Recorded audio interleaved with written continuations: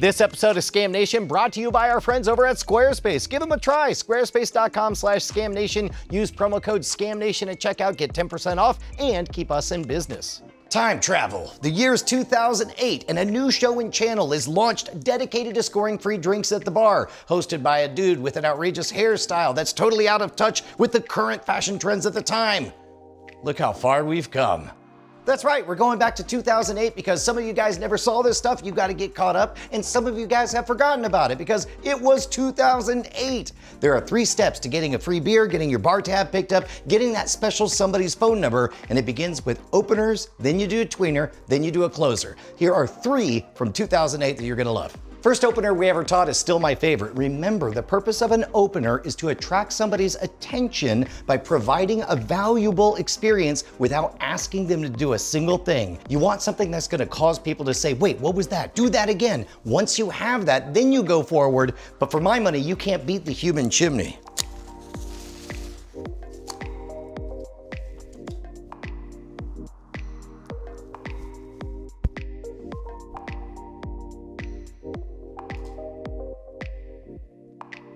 You like that? Here's the way this works. When you strike a match, there's a little bit of smoke at the beginning during that initial sulfur flash. When it burns, there's almost nothing there. It's only when it goes out that you see all that smoke, right?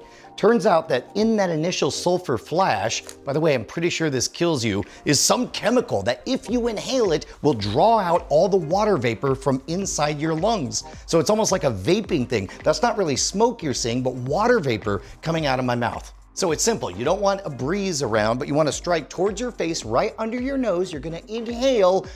It's going to tickle. That's putting it mildly. You're going to act totally cool like it's no big deal. You're going to grab that smoke. You're going to mime throwing it in your mouth, and then you're going to very slowly release it as if smoke appeared out of nowhere. The crazy part is you get more smoke out of your mouth than the matches themselves create. If you've done your opener right, you have their attention and they're actively wanting more. That's when you hit them with a good tweener and a good closer, which I've got for you right after this. Guys, I am so stoked that Squarespace is sponsoring this episode. They are one of our OG sponsors, all the way back in the scam school days, over 10 years ago. I fell in love with the fact that they have beautiful designs. They make it easy to get your message out on a website. But nowadays, I'm all dialed in on the fact that your website is gonna look awesome, whether it's on mobile, tablets, televisions, computers, desktops, skywriting, I'm pretty sure. I'm not 100% sure about that. But the important thing is if you have something to say, they make it easy for you to look good while you get your message out. Try it out for yourself. Squarespace.com/scamnation. Give it a free trial. If you love the service, spoiler alert, you totally will. Use promo code SCAMNATION at checkout. Get 10% off for you and support this very show. Thank you very much to our friends at Squarespace. This is the big mistake everybody makes, is they try to go directly into a magic trick. Magic trick requires action on their part. Don't do that until you provided value. You have to earn their respect and their attention before you do anything. That's why those openers are so important.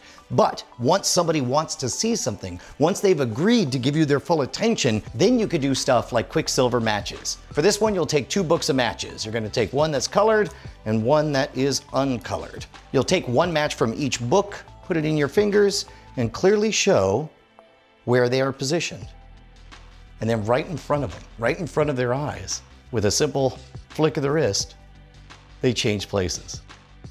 It is such a startling visual that you're gonna be tempted to keep doing this over and over and over again. The more you do it, the faster they're gonna figure out what's going on. Don't oversell this one. Just do it long enough to get that, holy crap, what just happened moment. Once you have that, then you move on to your closer. I love this one because it's impromptu, it uses natural objects you find in the wild, and yet secretly, the method is something that is in every kid's magic set. Magicians call this the paddle move. I think we called it the pop move back in the day. Because of that bulbous flat head, when you pinch it and apply pressure, at some point it's gonna flip over all at once, just like that.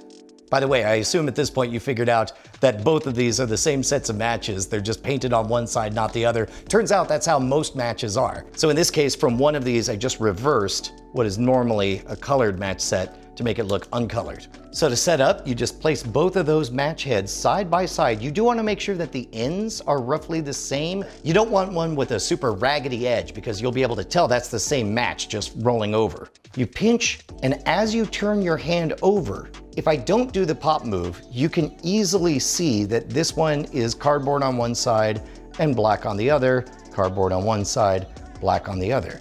But if you do this sweeping motion and you execute that little pop move at the exact same time, as magicians say, the bigger motion covers the smaller motion. In this case, it looks like there's a dark colored match on my right, and then as I flip it over, it's still on my right. Instead, in slow motion, this is what it looks like. I'm rotating my hand.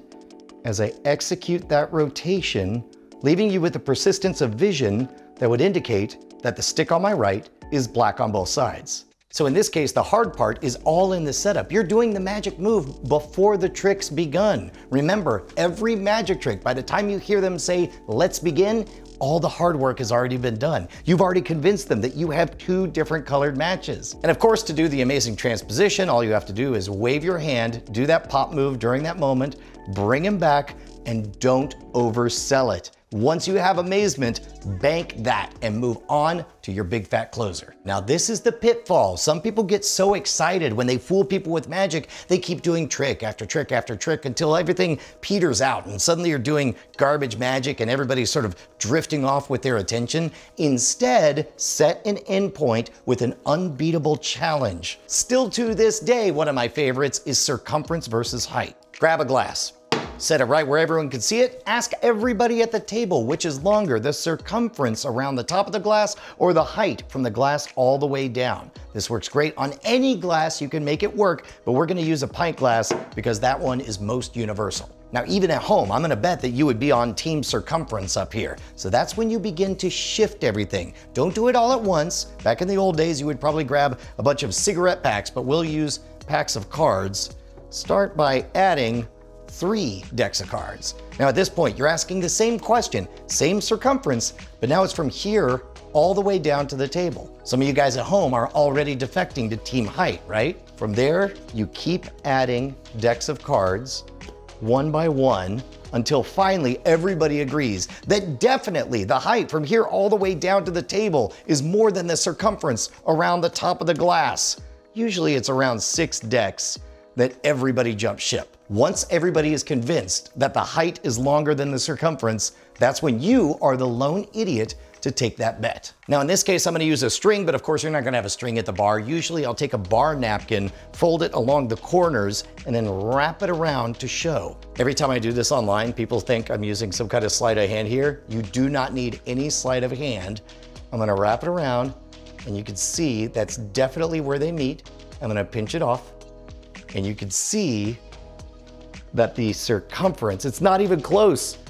The circumference definitely is longer than the height. The best part of this one is there is no secret to it. Our brains are just not built to process just how long things are around. We can see things linearly, but we can't wrap our mind around those circumferences. So in this case, the trick does itself. All you need to do is set up some kind of low stakes moment. Remember, the moment you do an opener, what you're doing is you're earning their respect so they'll pay attention to the rest of your performance. Then every trick you do after that is providing value. This is a classy way to let them balance the scales. Hopefully you've given them 10 to 15 minutes of entertainment. They should be happy to buy you a drink. And it's this kind of conceit that makes it easy and classy for them to do so. All right, guys, we have a huge back catalog, and I need to know from you which of these episodes we want to get a refresher course on. 2 ways you can do that. One, write me at scamnationshow@gmail.com, or hang out with us in our community live in our Discord. If you're doing the Discord thing, I think there's a link down there somewhere. Oh, also, very exciting year. We have some awesome special guests. We'll talk about it in the Discord. That's right, that's called a radio tease. That's a current term, right? Radio? People still listen to that? No? They don't do this finger dance either? Next thing you know, you're gonna tell me my mustache is out of date. Huh?